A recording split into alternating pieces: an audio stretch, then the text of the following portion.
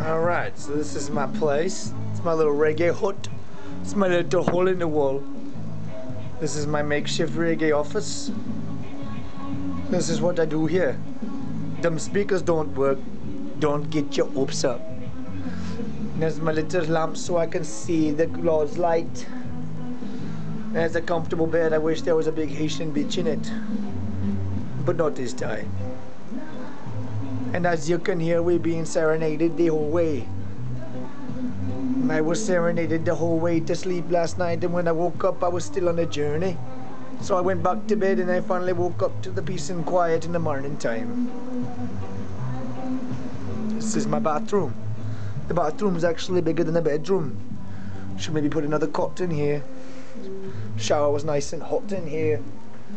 And they got the hangers and everything in the lot in here. I gotta tell you, this is quite a nice spot in here.